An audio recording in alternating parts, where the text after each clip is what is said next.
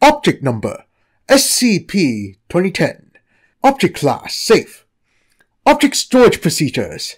SCP-2010 should be kept at Sector 3242 on the second shelf of Secure Storage Vault 4 unless tests are needed. Tests are only to use D-Class personnel. No other personnel are to observe SCP-2010 for any reason. Summary: SCP-2010 appears to be a cell phone made by the Apple Company. The screen has the phrase "prototype" scratched onto the glass. The O's are unusually large. There are no logos on SCP-2010, as would commonly be found on cell phones of the same brand. SCP-2010 also lacks a battery and does not work properly.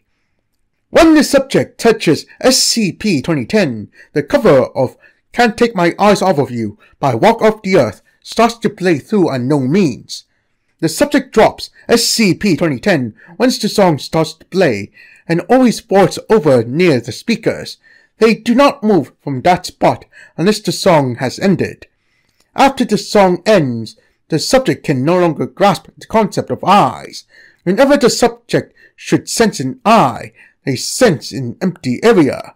All test subjects have rejected the fact that they have eyes. Addendum 2010-1.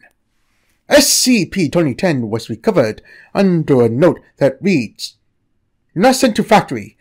Object does not work as hoped. We must sort out the homophone problems. We have not a problem because of eyes, no.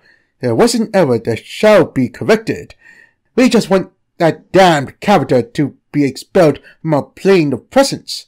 That lone syllable has been the source of our agony, and our cause cannot rest.